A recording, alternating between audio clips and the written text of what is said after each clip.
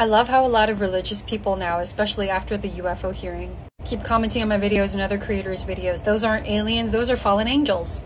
Hate to break it to you, but you're also a fallen angel. Yep. Are aliens fallen angels? Yes and no. If you look at the etymology of fallen angels, it's actually fallen angle. Light is consciousness. We all have consciousness. As long as you can perceive the word I, you can differentiate yourself, you have consciousness. You are aware. And light, like a light ray, it falls, right, into different realms. We are all fallen angles of light. We are all fallen angles of consciousness. Aliens are the same thing. So just as much as you are calling that alien a fallen angel, you're also a fallen angel. You are a fallen angle of light because you're in the third dimension, which is probably the densest dimension there is. You got to ask yourself, if you're all high and mighty and you're one with God, how did you end up on Earth? Someplace that is so hellish and everybody sins. Well, how did you end up here? Aren't you also a fallen angel? And this is something a lot of religious people are not going to like. These aliens actually come from higher dimensions. Now, I don't want you to think higher dimension means good. It doesn't. All it just means is that the physics of that dimension is different from ours. It's a lot grander. Compare a 3D cube versus a 5D cube. That is the difference. Now, because they come from a higher dimension, they're actually not fallen. You are the fallen one because you're in a lower dimension.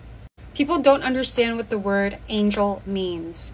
Now, I have a video. It's literally pinned to my page. I have seen angels. They are nothing like aliens. What the US government is talking about right now are aliens. These are interterrestrial or extraterrestrial other dimensional entities that have a form, mostly humanoid form, where they're standing on two legs. These entities have their own cultures, their own beliefs, technology. They have colonized planets.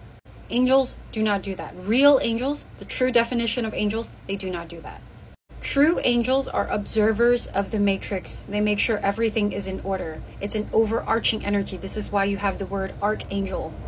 This is why when a lot of people see true angels, they see wings with eyes. Why do you think there are so many eyes on angels? Because they observe you, they perceive you, they see right through you. Angels have an extremely intimidating energy to them. They are not love and light at all. They are almost like warriors. Now, people who have been abducted by aliens, they don't describe them the same way as angels. Aliens will take a bipedal form for the most part, and they will either have a very loving energy, depending on what race they are, or a very evil energy in which they use you for probes and stuff. Stop giving so much power away to aliens. Stop calling them fallen angels. You're making them sound like they're so much more powerful than us. When in truth, human beings, our DNA, we are even more powerful than them. We just forgot how to access it.